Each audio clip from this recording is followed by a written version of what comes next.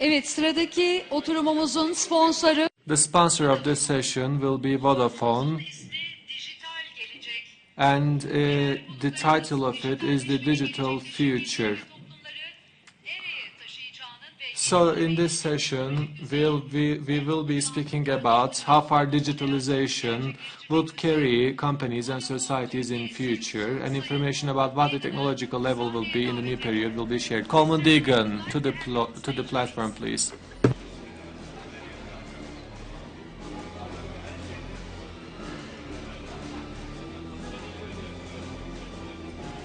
Diğer panelistlerimizi sevgi ve saygıyla I also would like to send our previous panelists to their platforms. Our new session will be starting.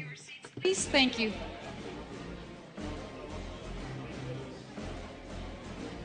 Ve şimdi de panelistlerimizi anons ediyorum. And right now I also would like to invite our panelists one by one.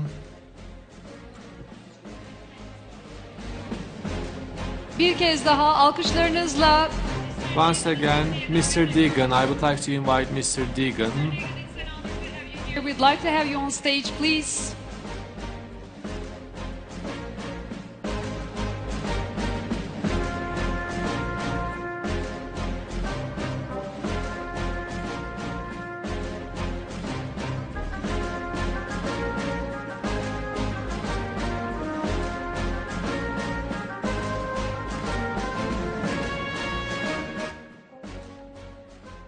General Manager and a member of the board, Akbank, Hakan Binbaşgil. Founder of M-Factory Ventures, Murat Emirdağ. And Autonomous Mobility CEO, Theo Sorgenfrei. And the Senior Futurist, DaVinci Institute, Frey. I wish you a good session. Let's start.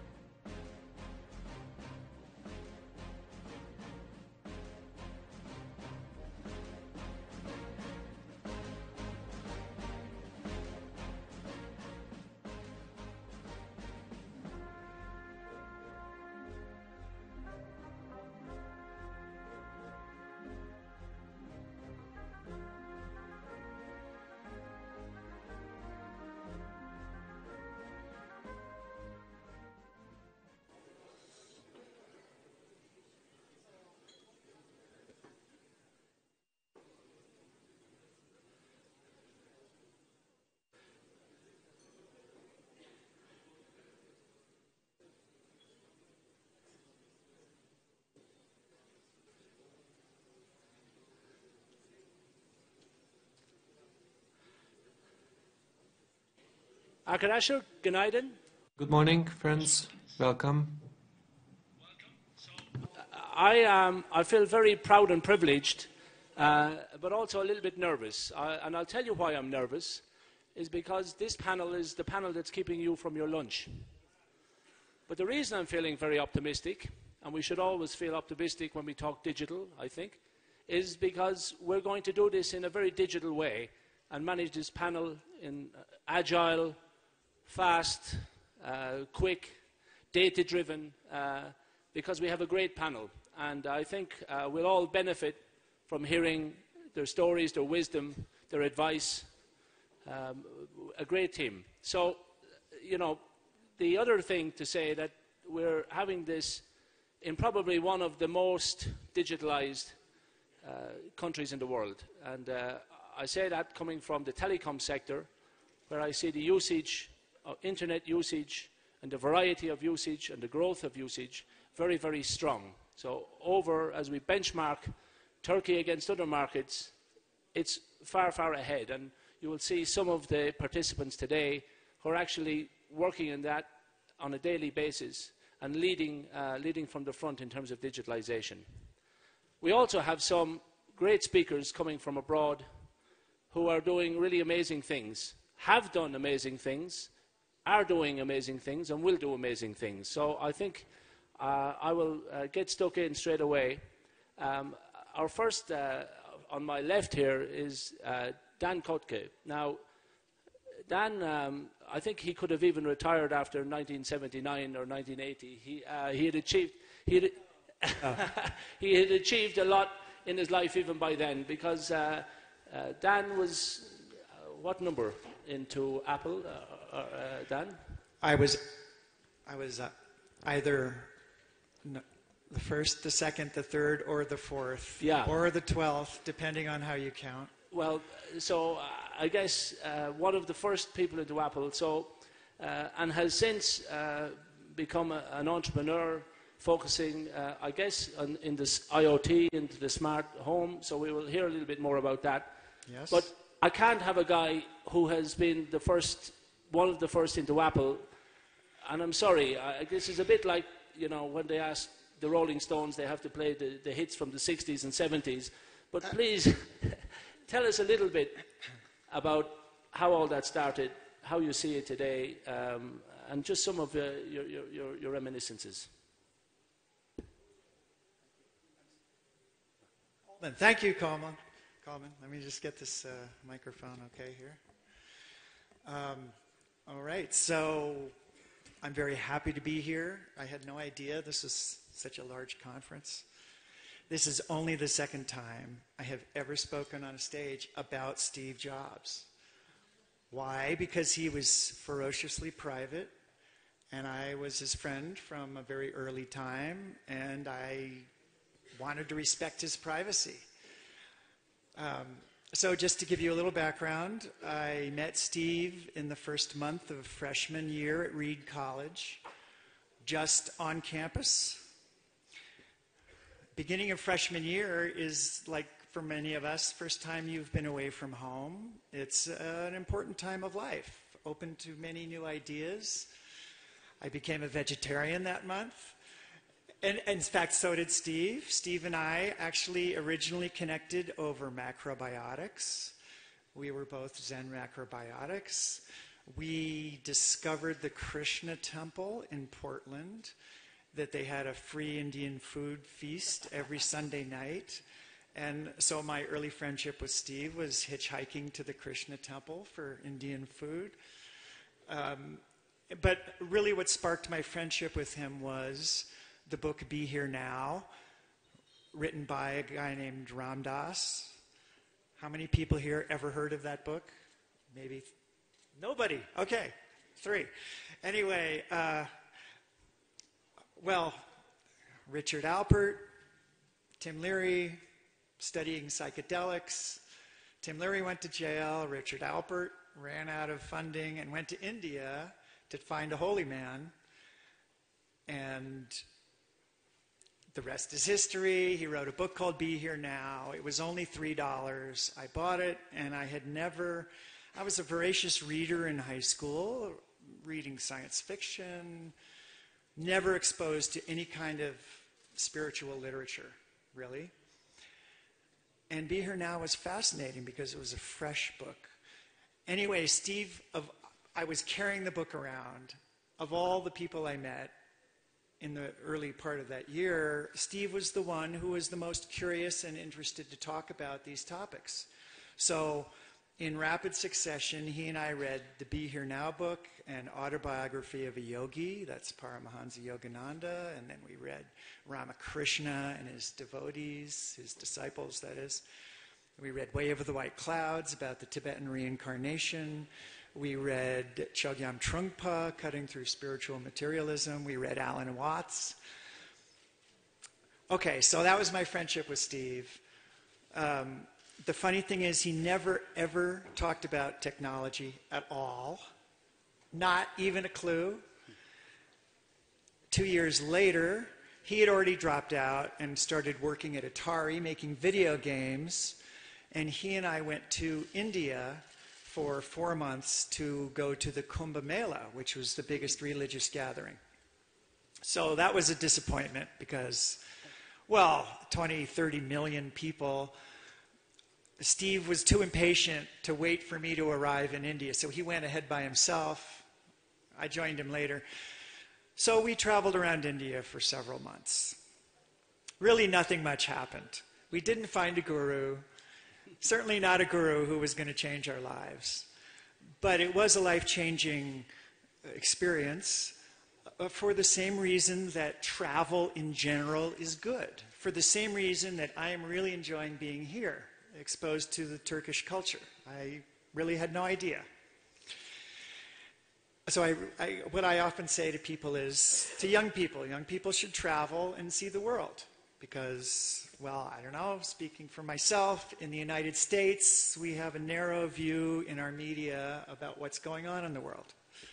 Anyway, Apple didn't, so 1975, I stayed in touch with Steve. 1975, he and I went to this commune in Oregon to manage the apple harvest. And at the time, Steve was interested in the fruitarian diet, Arnold Ehret, rational fasting. So we were fasting on apples. That's where the name Apple came from. It was the next year, well, that was 1975. It was the next year that Steve Wozniak had created the Apple I prototype. And since I had stayed in touch with Steve, I offered to come help him.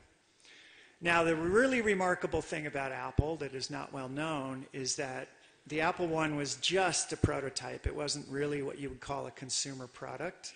And unlike most startups, right off the bat, they got a purchase order for $50,000 worth of Apple I circuit boards. That was 50 boards. And that's highly unusual. So Apple was very fortunate in getting a large purchase order right off the bat. And what can you say? But Steve Jobs was smart enough and ambitious enough to not lose his place in the market. The early computer market was extremely competitive. There were dozens of startup companies. And it was far from clear in the early days that Apple would prevail. And at this point in time, you could say Apple might well have failed in the late 90s. In fact, it would have. If Steve Jobs hadn't come back, Apple was going to be sold to some other company and gone away, probably. Anyway, let's see. Where are we in the timeline? So I was the only person who worked on the Apple I in the garage. In fact, I was the only person who worked in the garage. Why? Because Steve was in the kitchen all the time, which is where the phone was. So, Apple's famous for starting in a garage, but really the company started in the kitchen, if you will. Steve and I wrote the first brochure for the Apple I on the kitchen table based on advertising that we saw from Intel. And anyway, I worked on the Apple II, I worked on the Apple III, I worked on the Apple IV. I had a hard time in the early years. I had a degree in music. I dropped out of Reed. I finished my music degree at Columbia just at the time I was starting at Apple. So I'm a self-taught engineer. I'm a good engineer at this point, but for many years I was behind the curve as a technician. I did not get a stock option at Apple. I'm not a wealthy venture capitalist. I've done all right. In fact, up until the last 10 years, I made more money in real estate than in high tech because I invested in a series of houses in Palo Alto area, and the real estate there has done very well. Anyway. So there's still money in blocks and mortar, you're saying, Dan? There's still money in blocks and mortar. Yeah, bricks and mortar, bricks yes. And mortar, yeah. Yes. Well, actually, the real estate in Silicon Valley, San Francisco in particular, yeah. it's a problem. It's actually... You should come to Istanbul. Okay, I like that idea. Anyway, maybe to sum up that phase of my life, so many people have asked me to write a memoir of our travels in India, which I was not eager to do because really nothing much happened. But then the idea came to me that I'm the world expert on the 24 books that Steve and I were reading that made us want to go to India. And that's an interesting topic. So what we're talking about here is all of the, in the early 70s, before Apple started, there were 24 gurus who in the social culture, and it was just hard to know what to think about any of them. And now that it's 40 years later, I thought, well, okay, we could like have a retrospective here. So that's what I'm going to aim to do. Fantastic. Yeah.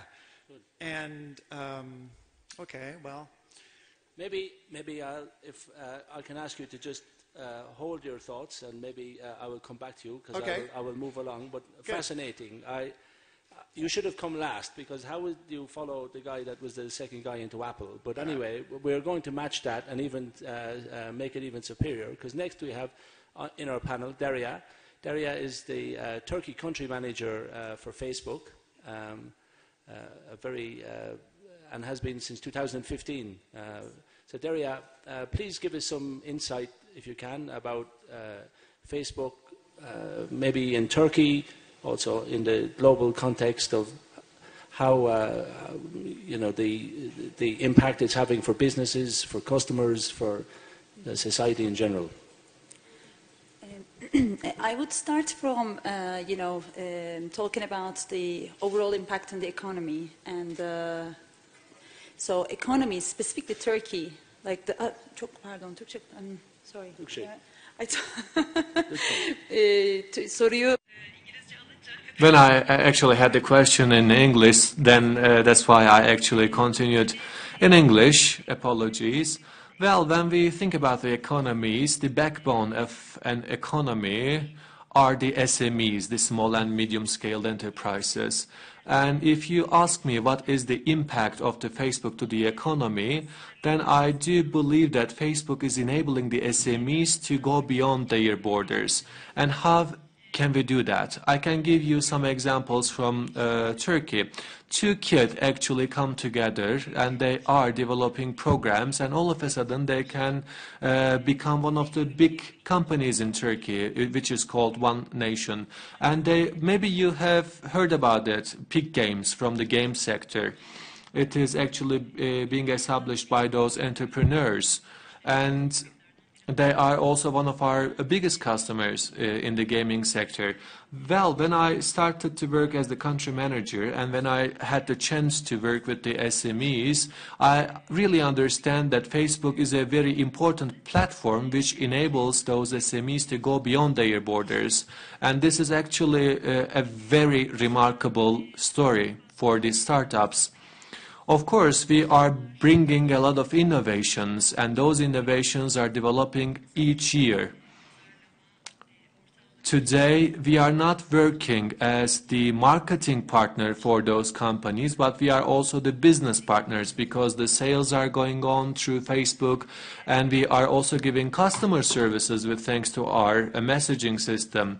Mr. Hakan, for example, is with us, and together with Akbank, we have actually collaborated, and 30% of their customers are reaching to them through Facebook. And we are also present in the retail sector, and with our new solutions, actually we can make an analysis, for example, how many people can take their steps inside to their shops. And I can also give an example from automobile sector. There is this concept, lead generation, the acquiring of the potential customers for the earning scores, for example. we are collaborating with those companies, and through Facebook we are selling trucks and also automobiles. And as this technology is developing, we are serving as a platform for those companies to go beyond borders. And we are actually enabling them to be much more efficient and productive. I can summarize our impact as such. Thank you, Daria. Next, I will come to Hakan Binbaşgil. Hakan, and for our international members here, I would say I've been living in Turkey 18 months now. The retail banking sector is at the forefront of development, digitalization, really groundbreaking stuff. And Hakan is the CEO of one of the leading banks, Akbank. And we discussed earlier that this journey began in 2006, before the iPhone, I think, came on the scene in 2007.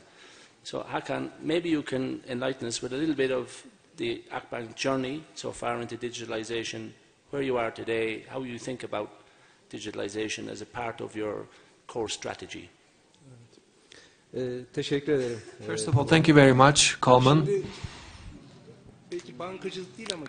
Maybe rather than focusing on the banking sector, the biggest responsibility of ours is to read and interpret the trends and set up the right vision.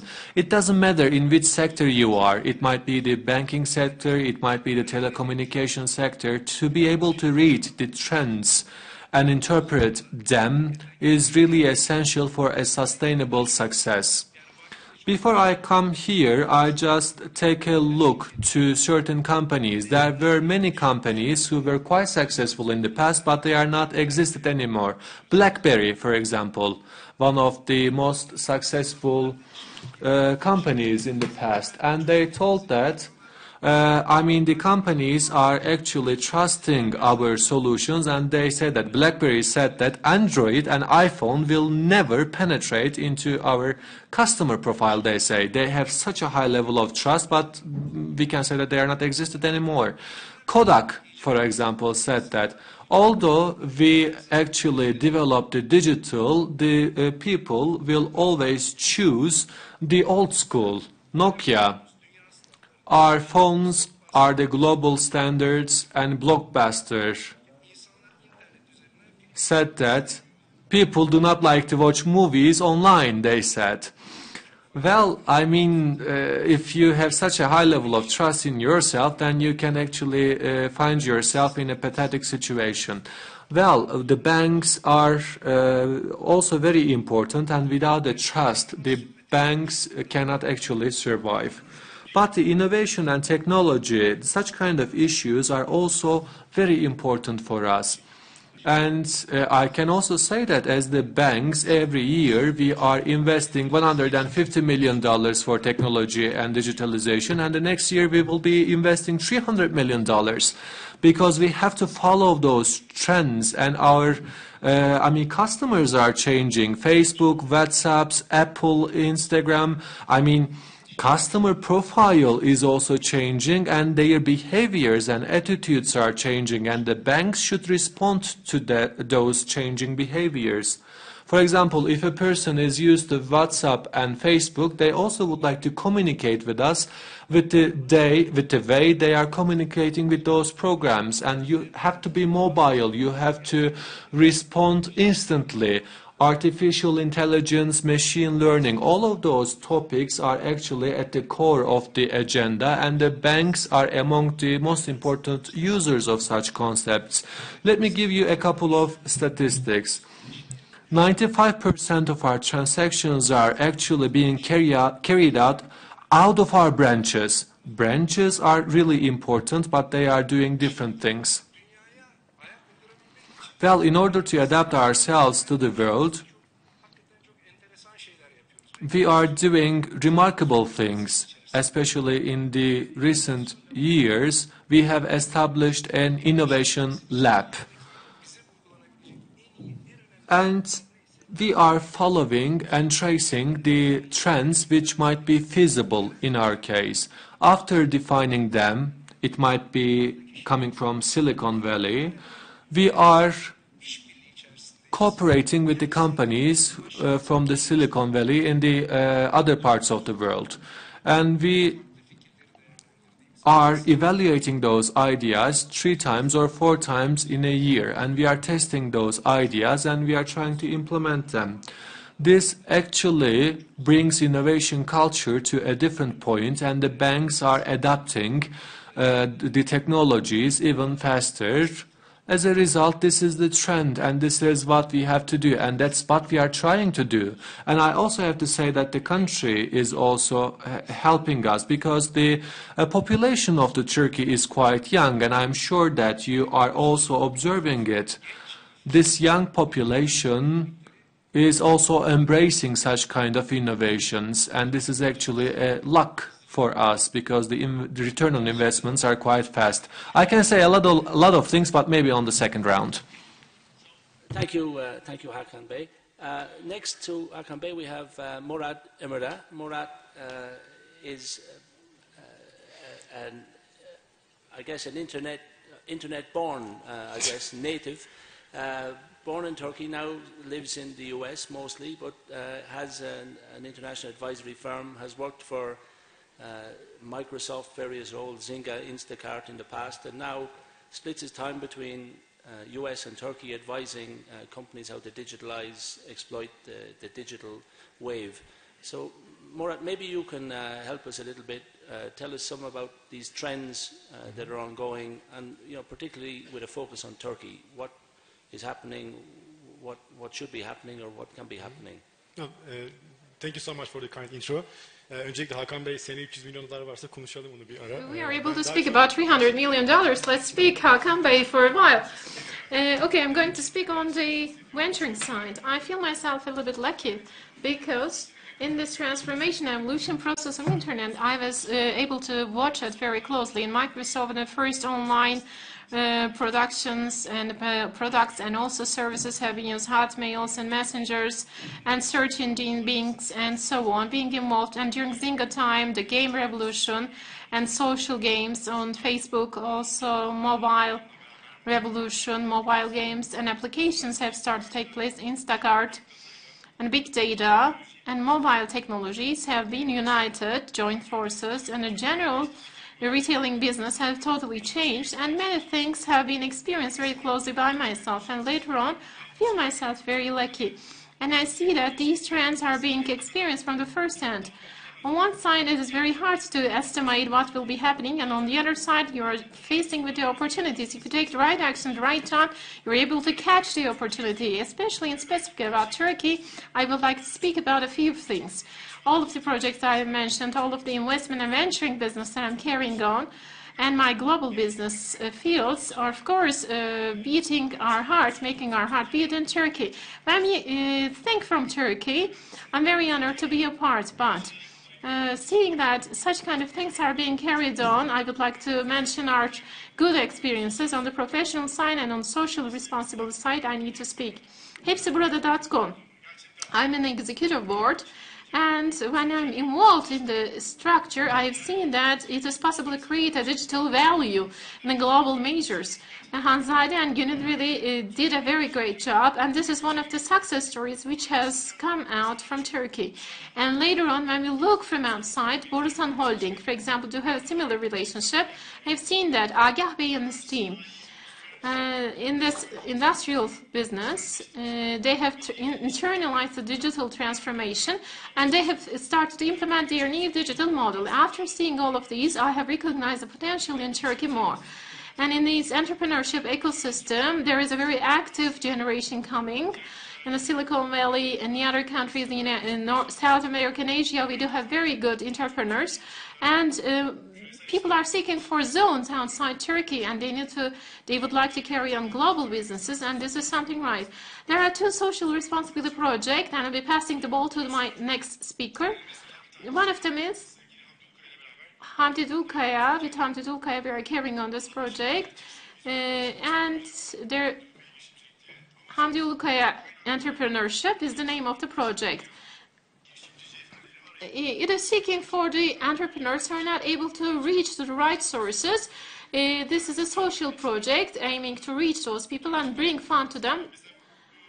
The project that I'm speaking is a very rooted association. It is trying to support the economical development and incentives every year in NASDAQ in New York. About innovation and entrepreneurship, we are carrying on some summit events. It's a non-profit organization.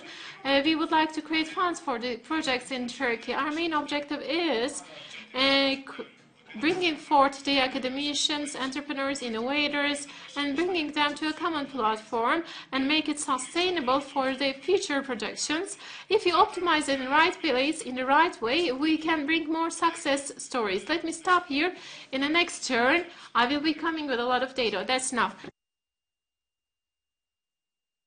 Thanks, Murat. Sitting next to Murat is Peter Sorgenfrei. Peter is all the way from Copenhagen. Now, one thing that is becoming more and more, Peter's had many, many years' experience, but I guess the automotive industry is probably where he has focused most of his time, and the whole area of autonomous mobility. And Peter is heavily involved in that in the Nordic and Baltic region, over 8 countries. His company develops autonomous mobility. So, Peter, is this a fad or is this here for good? That's a question that we all have. And then tell us what you're doing and where it's going to go a little bit, would be in this whole area, because it's, there's a lot of, we hear a lot around it. Thank you, and thanks for having me. So, before I start answering that question, I'll tell you where I'm coming from.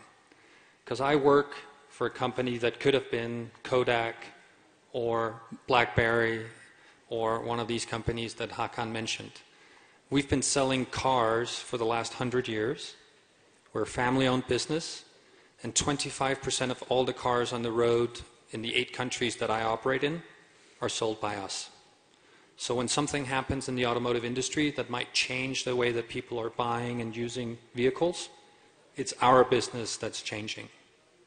So 3 years ago, we sat down and we did a strategic process and said, how are people going to move from A to B in the future if they're not going to be moving in a car? We saw car sharing programs coming online in the United States and in Europe. We saw young people not taking driver's licenses as much as they used to. Where I live, it's at 18 years old. Increasingly, kids weren't taking driver's licenses. And we saw parents that normally would buy a vehicle for their kids said, we're not buying an extra car because he or she doesn't want it. They see it as a liability to have their own car. Where should I park it? The insurance, gasoline, it pollutes. This is not what I want to do. So we saw this seismic shift. And so what we decided right then and there was the future of transportation and mobility was going to be increasingly shared.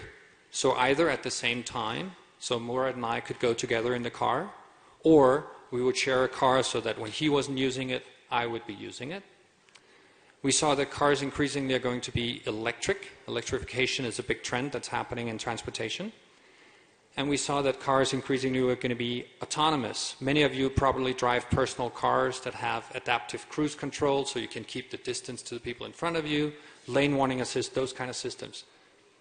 10 years ago, 15 years ago, getting air conditioning in your car was a feature. Today it's standard. The same thing with seat belts, the same thing with electric windows. All that is happening on autonomy. So, what are we doing? Right now, we started 16 months ago, October 2016. We're operationally in 8 countries. We're the world's largest owner of autonomous vehicles. We've been in business for 16 months. We've done this because the family that I represent invested and bought all these vehicles. Then we went to cities and municipalities that are struggling with congestion. I drove in Istanbul yesterday. There are too many cars. There's too much traffic. They're struggling with pollution because a lot of diesel and gasoline engines are standing idle in the streets. And they're struggling with traffic deaths. Way too many people get hurt in traffic today because when we're driving, not all of us are paying attention because we're looking on our phones, talking to our partner, eating, putting on makeup, doing whatever we're doing, but we're not driving. So all these things, these cities want to alleviate. So we started selling our solutions of autonomous shuttles to all these cities. In Denmark, the country I'm from, there's 98 municipalities, 98 cantons, regions. 86 of them signed on in the first 3 months. They said, we want to have this in our cities. We want to eliminate cars from our cities. And want to encourage people to drive together, autonomously, and in electric vehicles. So I don't think it's a fad. In fact, around the world, autonomous vehicles are being designated as the world's largest development project. It is estimated that the world that Murat comes from, $9 billion are invested in new companies that didn't exist 5 years ago that are focusing on autonomous vehicles. By last count, you have all the major automotive manufacturers, so Mercedes, Renault, BMW, you know them all. All of those, that's roughly 70 brands, if you count all the big ones, plus 125 new companies that you've never heard of, that decided they wanted to build something that could drive by itself, being propelled by electricity. That many people and that much money can't be wrong. So we certainly believe it's the future. I've told my shareholders that 20 years from now, we're not selling cars. Remember, we're selling 25% of all the cars on the road today. 20 years from now, we're not selling cars. 10 years from now, nobody in this room, if you live near a major city, will need to own a car. You will not need it, you might want to. 30 years from now, many places you're not going to be allowed to drive yourselves. The city that you're driving next to will have instituted a system that says, if you want to drive close to our cyclists, pedestrians, other people in traffic, the car has to do it for you. I think I have to stop there and take questions in the next round. Wow. Well, I think that has certainly got the attention. So thank you, thanks Peter for that, and definitely we will come back to you a little to develop those thoughts a little bit more. At the very end there we have Thomas Frey. Thomas, welcome. Thomas is from Colorado in the US, but has come, he told me, just from Melbourne via Abu Dhabi to be here today. So he is a person of great wisdom in the whole area of digitalization, but in particular in artificial intelligence, and has spent many years studying, developing, talking about that.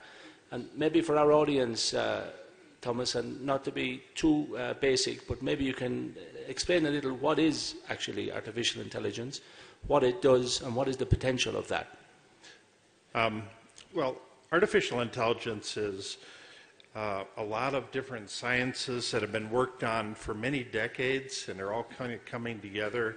It's a combination of machine learning and language recognition and object recognition, and all of these things are kind of coming together, and we're putting it into neural networks that kind of learn as they go, and that's really way too simplistic a definition for it.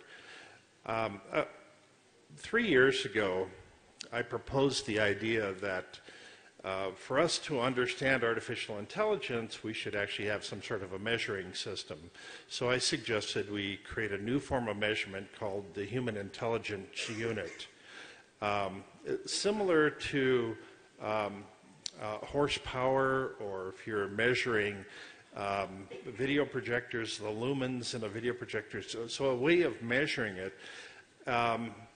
So right now, artificial intelligence, we're still way at the bottom. We're probably 0.5% of what a human intelligence is right now. We have a long ways to go. We're seeing lots of headlines that are coming out. They're giving us kind of a false reading, if you will, on the overall state of the industry. And while we create artificial intelligence that's really good at one task, overall, it's still deficient in so many different ways. Now, that's going to change over the coming years. And a lot of people instantly jump to, 20, 30 years from now, worrying about whether their job will go away because of artificial intelligence. And they tend to break it up into categories. Like it's humans versus artificial intelligence. It's humans versus robots, when actually it's humans and artificial intelligence and human and robots that work together. And together we can actually accomplish so much more. All of this technology gives us additional capabilities, and over a lifetime we'll be able to accomplish 10 times, 20 times, 50 times what the average person can today, eventually. But we have lots of stages to go through. So whenever we have a new technology, we have to work our way through the crappy stages before we get to the really good stuff. And we're not there yet. We still have a long ways to go in getting to the good stuff. Artificial intelligence is being used in little different ways here and there. I'll give you a couple quick examples. John Deere is a big farm equipment company. They've developed an artificial intelligence system for their spraying units where they apply herbicides, pesticides, fungicides, and things like that. So when they're spraying a field, they are now able to recognize what's a plant and what's a weed. And they can use laser pinpoint application, so they can just spray the herbicide right on the weed itself, and it leaves the chemicals off of the plants. That's a really good use of artificial intelligence there. I've been speculating on artificial intelligence being used to develop the next level of search engines. Over the coming years, we're going to see lots of flying drones and lots of sensors, and this gives us the ability to create digital models of spaces, of cities, and we'll be able to do searches then on attributes that we don't even understand today. We'll be able to search on things like textures and tastes and smells and harmonic vibrations and specific gravities, levels of reflectivity. Only we don't have to know how it's doing the searching, just that they're getting the right results. So we will, in the future, be able to put in a search query into a search engine and find out, where is that dog with rabies in my city today? What's the most dangerous intersection in my city today? A search engine for the physical world, I think, changes so many different things. And artificial intelligence is giving us the tools to create that. So with that, I'll turn it back over. Wow. I think that was the starter. We'll be back for the main course shortly. But that's a great introduction to artificial intelligence. And I can only speak from a telecoms company, technology, and we have the whole floor here. We are using artificial intelligence now to drive more and more and more of our decision making. And what Thomas referred to, probably show me the most dangerous intersection. Already we're using that sort of type of language or questioning through AI, machine learning, to tell me how to sell the product for the best price, tell me where to sell it to the customer that needs it, not to sell it to the customer that doesn't need it. This is becoming now part and parcel of our daily business. So for sure we can all recognize the trend you're on, or the trend you're outlining, and it will go further. Let me bring it back to Dan. So you're now, after 40 years or so, sorry to mention timing, but you're now spending your time in consumer IoT, into smart homes. Can you tell us a little bit about that and where you think it's going to go? And why you're there? Why do you like that? Why are you putting your hard-earned money from Palo Alto there? Hello? Okay. So I was living in a group house with Steve Jobs back in the 70s. Somehow I just never managed to live on my own. I've always been I was managing group houses. In fact, the group house I was in with Steve was never there. So I was collecting the rents and dealing with the housemates. For many years now, I have been eager for a number of things of the smart home nature that are aimed at multi-tenant, which in particular would be power monitoring and shared appliances like the washer, dryer, and the spa that cost money. And although the smart home is a big industry in the United States, I'm not sure about the rest of the world, but it's pretty much all targeted at where the most profit is, which is the luxury homes. So think about the Nest, which is hugely overpriced. And the Nest smoke alarm also is $150. So I'm going to make a smoke alarm for $15. It's not that hard. Now, so anyway, that's my basic outlook, is that I'm making smart home servers aimed at the multi-tenant sector, which includes co-housing, which is big here in Europe. It includes retirement communities. It includes tiny home communities, which is a huge growth topic in the United States, at least in the Bay Area. And so people with tiny homes can have happy lives, but they're sharing a utility account. They're sharing numbers of things. And so you have to measure how much someone is using and charge them accordingly. So I would just say it's not rocket science, but there is no actor in the smart home field that is really addressing that market. So that's what appealed to me. I had a huge real estate investment 8 years ago that went badly. We bought a dormant resort that had 160 rooms and 75 cabins. And as the engineer on the team, I was doing the electronic door locks and the power monitoring and the solar thermal spa. And although that project went badly, those are the same kinds of things I'm doing now. So the last thing I'll mention is that philosophically, well, let me put it this way.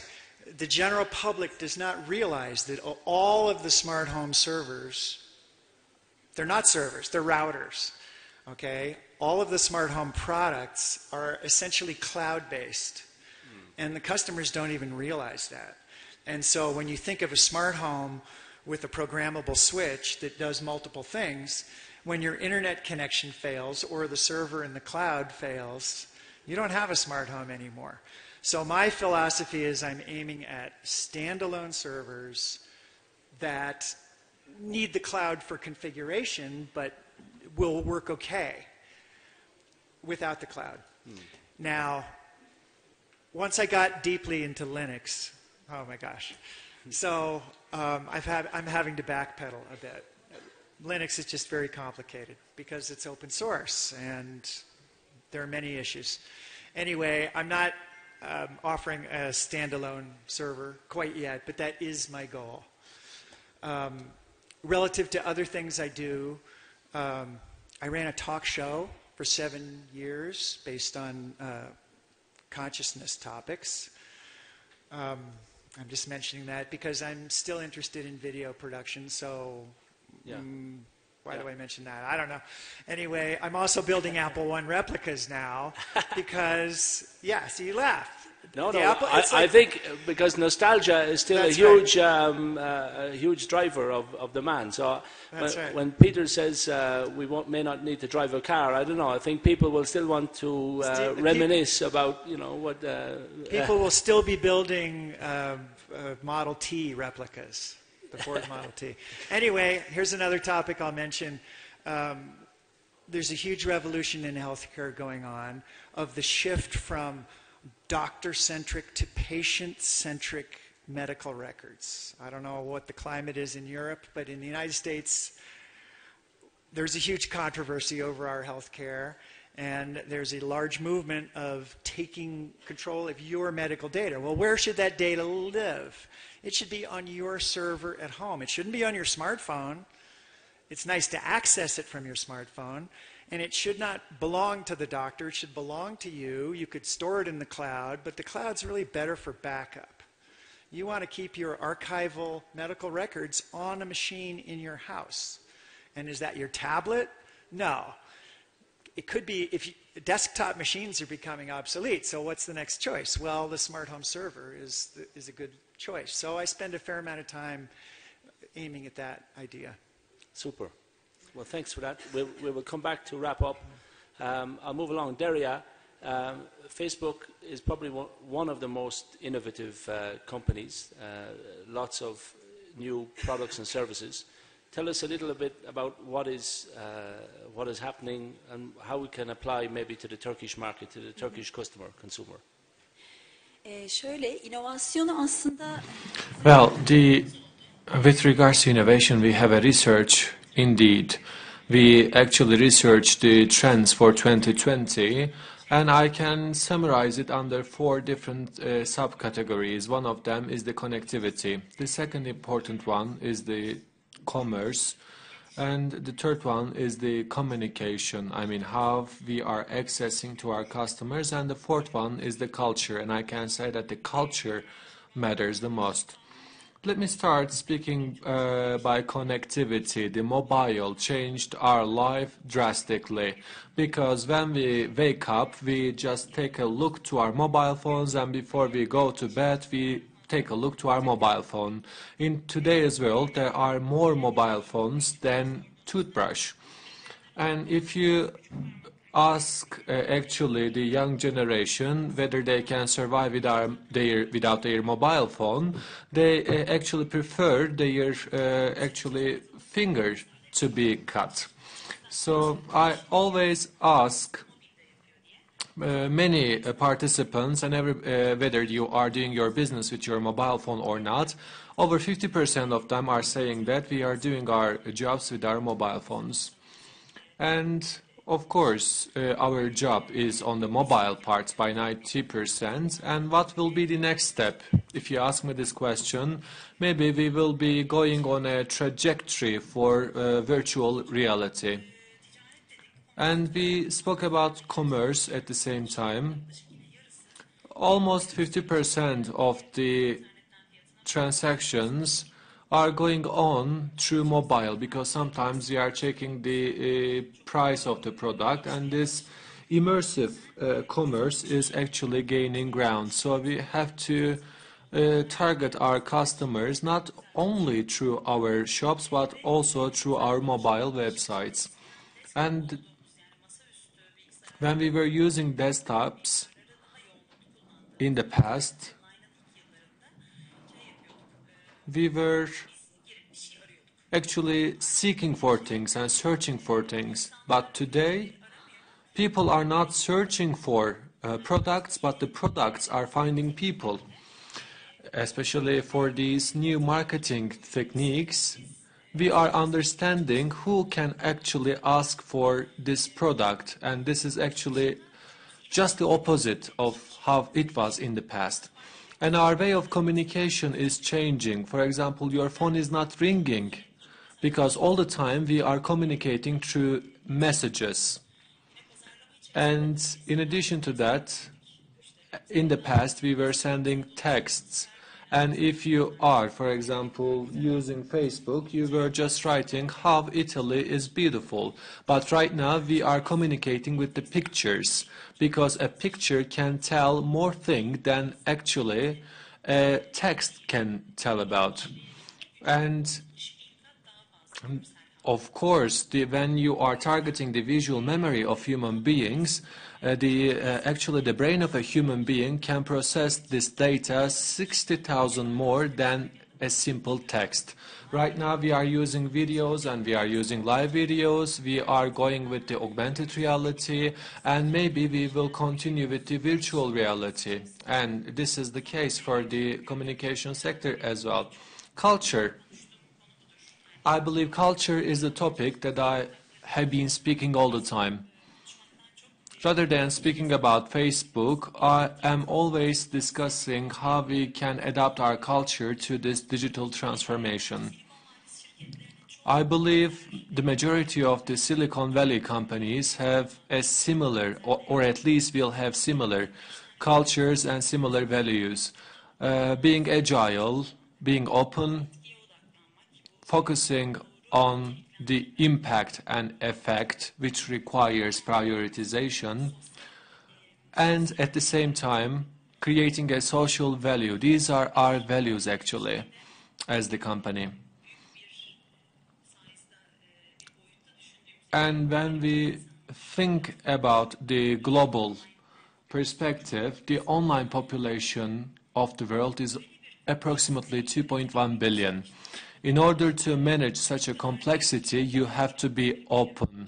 I mean, how you can share so much information with different departments, how you will prioritize how you will actually put in order your priorities. So the traditional companies who are trying to digitalize themselves, I believe, are focusing on the culture and how they can adapt their business culture to this digital transformation. Well, innovation is existed in the first 3 pillars of this transformation process, but it is really important to embrace this culture. In Facebook, we have a saying, culture eats strategy for breakfast. Yes, indeed. It's a Peter Drucker saying, and I can sum up. Thank you. Moving on, Hakan Bey, we talked a little bit about digital in banking. Where do you see the trends? Where is it going? You know, opportunities, even threats with disintermediation, blockchain technology, which we haven't discussed. We discussed a little bit earlier, but it would be fascinating to get your views as a leader in the banking space, in financial services. Teşekkür ederim. Şimdi demin biraz bahsettim. Yani o kadar hızlı. Well, I tried to mention in the previous round, but there is such a fast change. I mean, 75% of the transactions are going on the mobile side. The individual loan and their sales, approximately 65% of them are being carried out on the mobile side. And as you told us, 15% of them are going on through Facebook. So what we are trying to do, maybe I can focus on this topic. Our biggest responsibility is to find the right strategy and right vision. If we want to sustain our success, this will be the biggest responsibility of the management, finding the right trends and interpret them in the right manner. We have 2 topics actually. One of them is the technology. We have to be perfect in that regard. And I totally agree with Ms. Derya, HR and cultural change. We are spending extraordinary time for this culture issue, trend, technology, and HR, and the cultural change. For HR, of course, we have this brand value. We are one of the most important banks in Turkey. But at the same time, we have to adapt our staff to the future because we have 14,000 employees. And we are lucky because if you take a closer look to the profile of our staff, the average age is 35. And 10% of our staff is holding MA and PhD degrees as well. And these are quite important, artificial intelligence, data analytics. So these kind of topics are gaining ground, and as a result of that, the staff profile is changing. And right now, the branches, the traditional bank branches, are changing.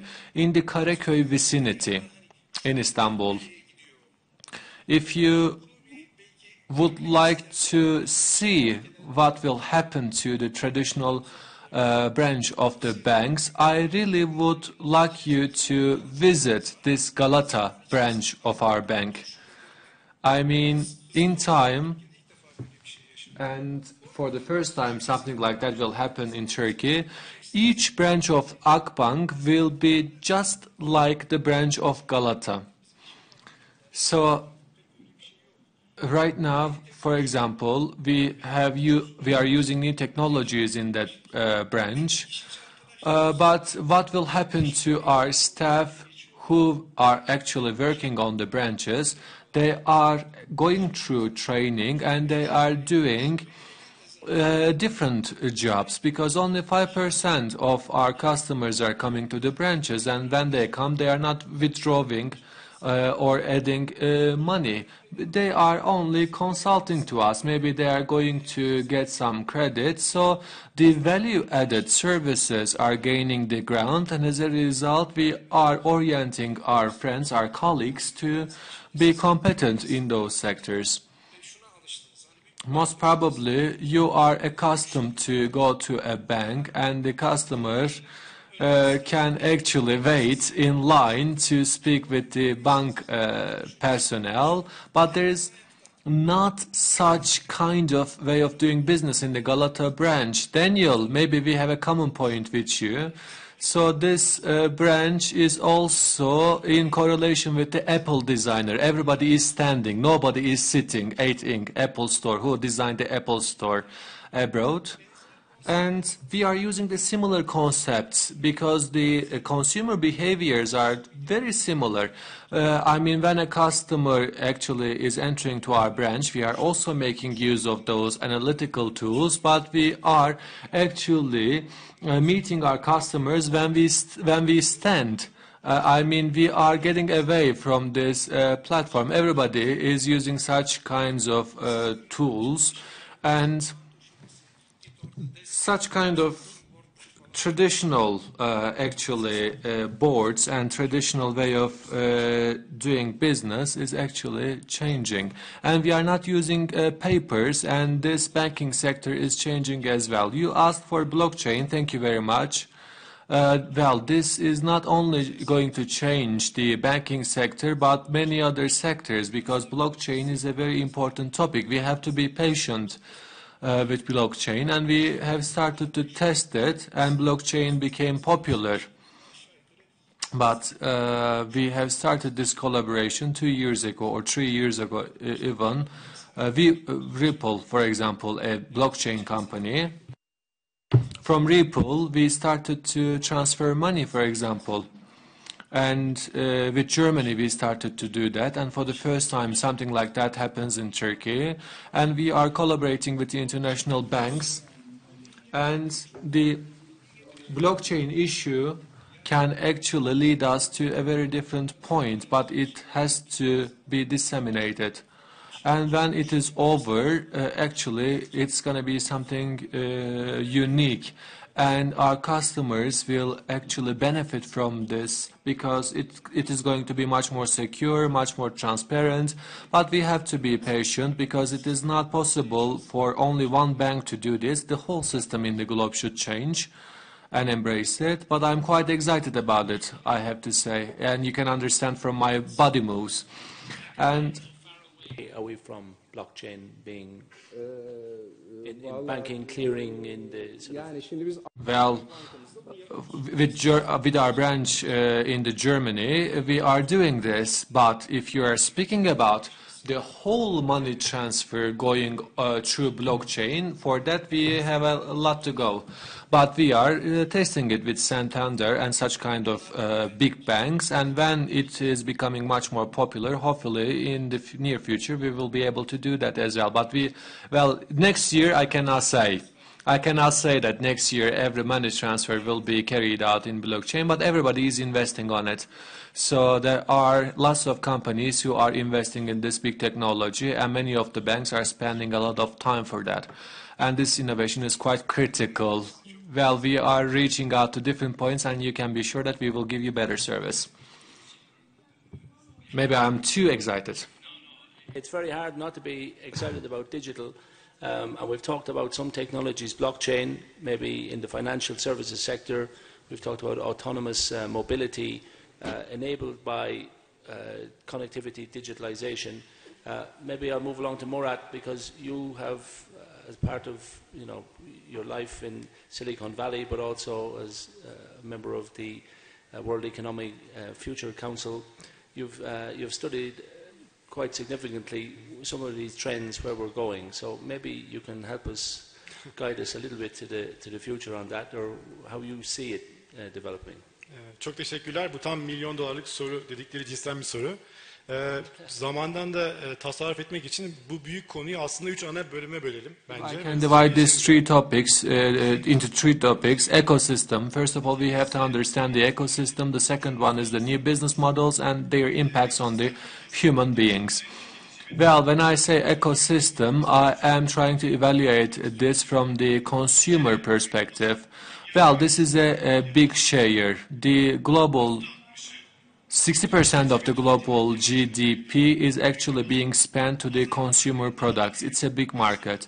And this market is growing each passing day. Every day when we wake up, there is more digital data and new technologies and new solutions. AI, IoT, AI, VR, blockchain, robotics, 3D printing, and such kind of new technologies are popping up every day. And in such an environment, change is inevitable. In 2050, for example, in this planet, 10 billion people will live, and 65% of them will be living in the big cities, and they will have an access to the mobile internet, and the expectation for such a world is as follows. In the upcoming 10 years, the change in the consumer world will be more than the change that has happened 40 years ago. For example, 10 years ago, there wasn't even iPhone, so it is it's going to be a drastic change. And the business models will be changing radically because new business models are actually occurring because of the digital transformation. With the fourth industrial revolution, physical, biological, and the borders are actually vanishing in those worlds. Amazon, the biggest e-commerce company, for example, is buying supermarket chain, and they are being present in our physical world. And they are also changing the behaviors of the consumers. Alibaba.com, for example, can sell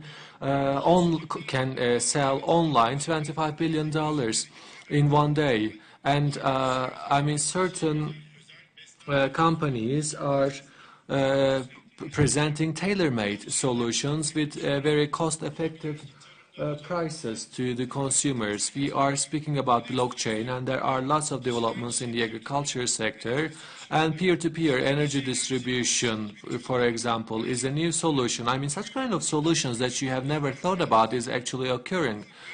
And this cyclical economy that they are calling, there is this shared economy inside it. There are these reproducible products, and the performance-based pricing are the concepts. And this economy is also developing. Shared economy was $15 billion of market, and by 2025 or 2030, they are expected to reach out to $335 billion of market volume. So there will be an exponential growth. Well, these new technologies are very good, but how we can actually solve the problems of the human beings and how we can actually develop new business models. The human beings are quite important in this process. We are the consumers, we are the producers, we are the workers. Let's start with the producer part. Let's speak about food. 33% of the food is actually wasted in the global sense. Well, this is a huge waste. If we can use technology like blockchain and different technologies, we can actually prevent such kind of waste, and many people are in poverty these days. As you said, in retail, for example, there is this CPG. For the CPG products, the labor force will be changing because of automation. I don't say that these people will actually lose their jobs, but in time there will be expectations for new type of skills. We are consumers at the same time, and this 10-year will be very bright because we have the control. We can actually take a look to the name, to the packaging, to the price, to the location of the product, and we will be the decision maker. So it is also a good hope for us. In order to satisfy the expectations of the consumers, the entrepreneurs will be most probably gaining the ground. Let me give you one more example. Millennium generation. Over 90% of the new generation, by the way, are choosing those products if those products are using new technologies and innovations, and if it is actually serving to the needs of their customers. So the consumers are quite aware, and people are trying to measure it and trying to put them into action. And this will be an important development which will increase the quality, and it creates such a good benchmark. Thank you. Peter, you talked very well about where the future will be in 10, 20, 30 years' time. But what can go wrong? What might be the impediments to that? What might be in terms of regulation or anything you see as sort of getting in the way of that vision? I was going to talk about how it impacts all these industries in the room and what you need to change today, but I'll talk about what can go wrong. Just to change the optimism. No, actually, it's true. Sometimes when you listen to people like us, it sounds like everything is great and everything's going to go easy and there's not going to be any issues. Of course there are going to be issues. Of course it's not going to be easy. So one of the things we're seeing and getting a lot of questions about are some of the ethical issues around autonomous vehicles. Recently there was an accident in Arizona. You might have read about it. A woman unfortunately was killed by an autonomous vehicle. They're now investigating. The facts will come out. But what remains is we as societies will have to decide over time, as computers are doing more and more tasks for us and things for us, who sets the rules, who sets the boundaries for what's acceptable and not. I personally believe that societies and in Europe, pan-national institutions will set the rules that dictate which choices are machines allowed to make and which choices are humans encouraged and forced to make. So some of the things that can go wrong or some of the things that we'll have to deal with is this new kind of ethical and regulatory decision making. And we'll have to start considering concepts like, well, maybe it's not a person making a choice when something has to happen. Maybe it's an algorithm. But guess what? Algorithms are making choices for us every single day. On our friends from Facebook or from in the bank, there's technology that's basically deciding what is presented to us or things that we can act upon. And the same thing will happen in mobility. If I can just spare 2 seconds on something positive. Yeah. So the challenge I think people that are not in automotive and not in transport will have is to start thinking about what happens when vehicles are moving by themselves, both with humans and with logistics. The OECD did a study on Lisbon in Portugal, and they basically analyzed and they said, what happens if we take all the regular cars and all the regular trucks that are on the road today and replace them with two types of vehicles? One is an autonomous shuttle that fit 15 people, the kind of stuff that I work with, and one is an on-demand robo-taxi, kind of like Uber, but without a driver. They did a simulation of Lisbon, and what they came up with is startling. They found out that all street parking could be eliminated. So all the cars that are parked along the side of the road, gone. 80% of the parking structures, the parking houses that you also have here in Istanbul and here in Bursa, 80% of those, gone. To me, that's great news, because it means that we can get more space in the cities to live, to have green areas, to build schools, to build housing, to have businesses where people want to be.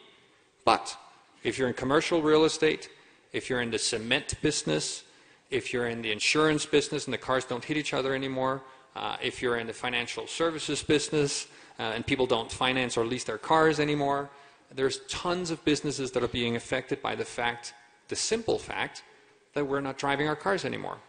So as you listen to me think very optimistically about all the positive change, I'd encourage you to go home and look at your own business and saying, what do we make money on today that is affected by the fact that vehicles don't need to stand still and that people don't need to own them?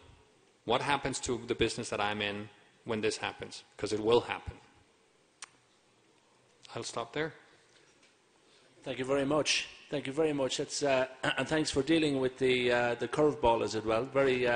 So, see, this is why human beings will always be better than machines, because we can think on our feet more robustly. So thank you for that. Thomas, we're going to give you the final word. As a futurist, expert in artificial intelligence, how should we think about the future? Where is this going to go? Peter gave some consequences of what will happen in the autonomous mobility in automotive, Hakan Bey in terms of blockchain and what it's going to mean for financial services. But generally, where is this going to go? And when we think about the world of work and culture, about how people will earn money, earn a living, value creation, how is this going to evolve in your view? Yeah, as I said before, we tend to think it's an either-or situation where it's more of a both-and.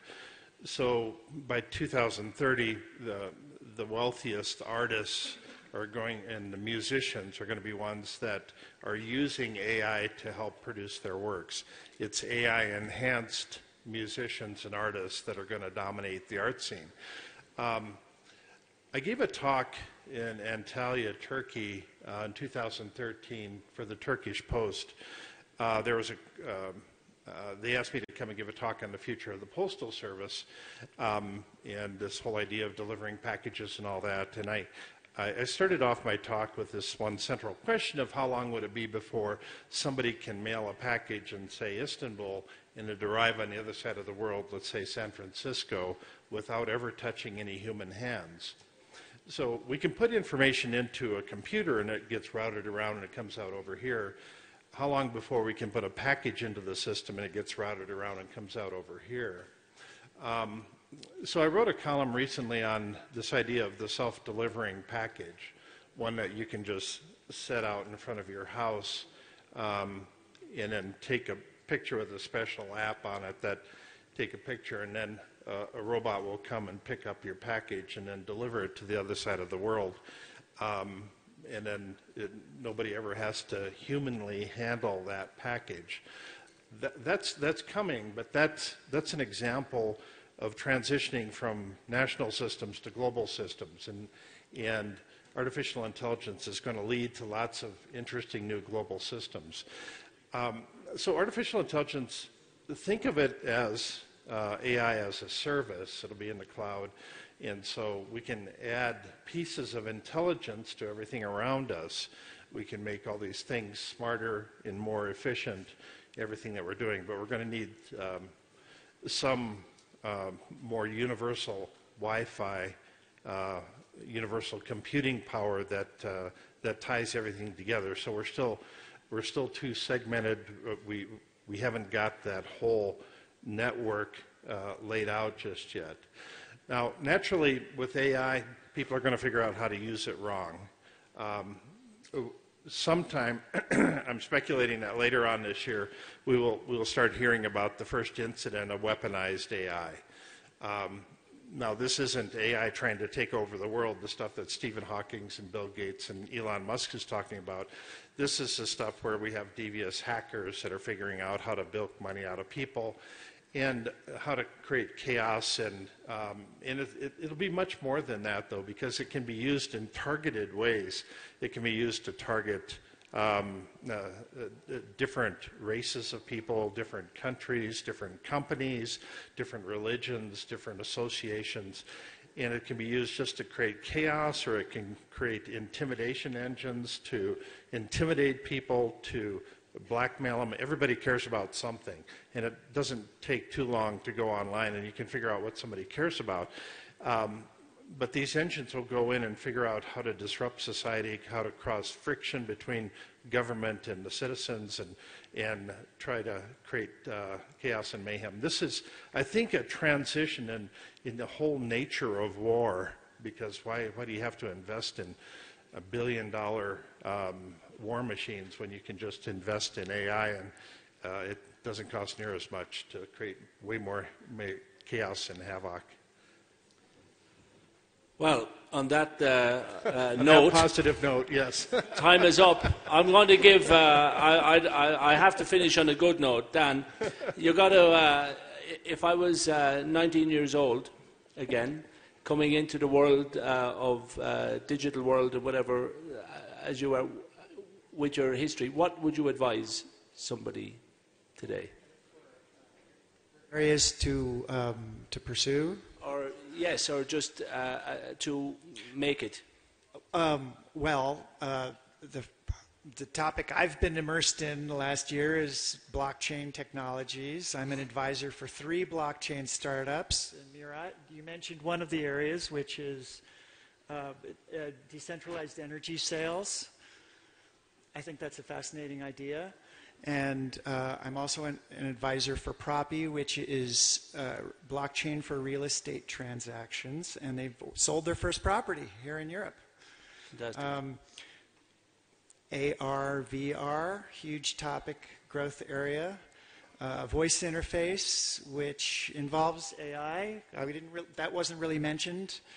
I would have mentioned graphical information systems, which has transformed so much of our lives. The mapping functions. Maybe that's enough. Great. Well, on that more optimistic note, I would like to thank our panel. Thanks, Thomas, Peter, Murat, Hakan Bey, Derya, and Dan. I think it was a great session. And now, afiyet olsun. Have a good lunch. Much thank you for your contributions.